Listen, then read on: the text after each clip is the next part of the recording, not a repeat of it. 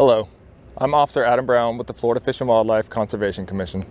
Today I would like to speak to you about boating safety and preparing for hurricane season. The state of Florida is widely considered the boating capital of the world. With our year-round warm weather, seemingly endless coastlines, and easy access to beautiful waterways, it is no surprise. We have nearly 1 million registered vessels in the state, and that number grows annually. But while owning and operating a vessel on our waters can be a great outdoor activity, the responsibility of preparing for tropical weather cannot be overlooked. As you probably know, June 1st through November 30th is designated as hurricane season, with the peak of that season falling from mid-August to late October. This is the time that we are most likely to be affected by tropical weather. Hurricanes and tropical storms can cause devastation and wreak havoc, especially in areas near the water. Whether you trailer your vessel, store it at a marina, or moor it on the water, it is important that you prepare for how best to protect your property, and that includes your vessel. The first thing you need to do is create a plan.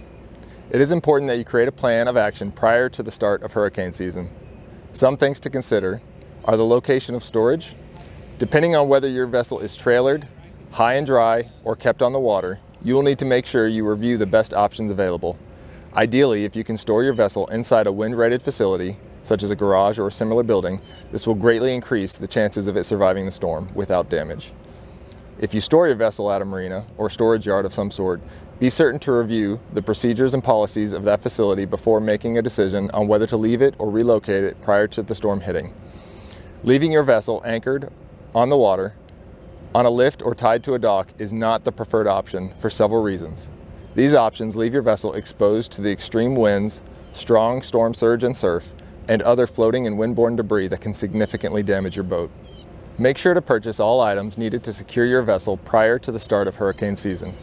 Items such as dock and anchor lines, chains, anchors, hardware, straps, and tape will be difficult to find once the storm is already forecast.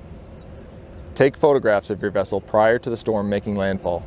These photos can be quite helpful after the storm has passed in assessing the damage to the boat.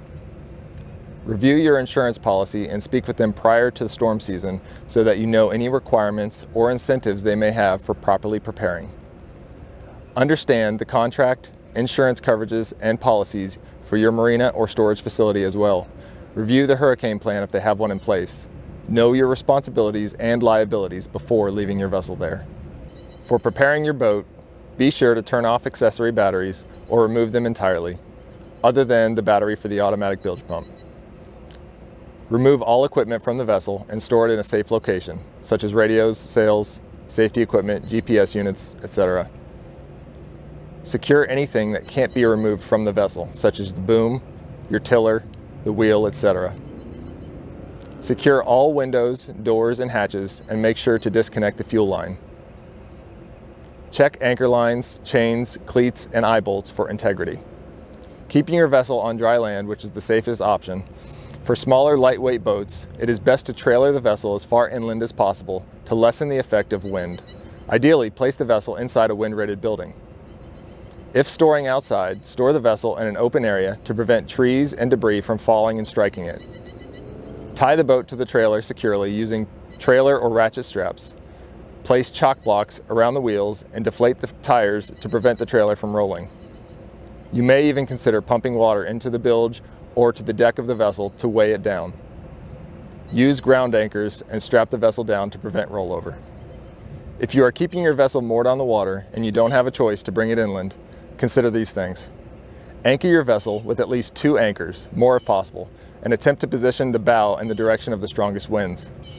Be sure that anchor line lengths are at least 10 times the depth of the mean water at the mooring location to account for storm surge. This means if you are in 10 feet of water, be sure to make sure that you have at least 100 feet of anchor line. Check the automatic bilge and battery voltage to ensure it is operational, and make sure your batteries are fully charged. Do not leave your vessel on the davits or a lift. This will increase the chances that it will drift away during the storm surge or even become airborne. We've seen it happen. Preparing early for an incoming hurricane is very important, and so is keeping an eye on day-to-day weather changes. The weather can change rapidly in Florida, so make sure that outside of an incoming hurricane, you check the weather before and during any trip on the water.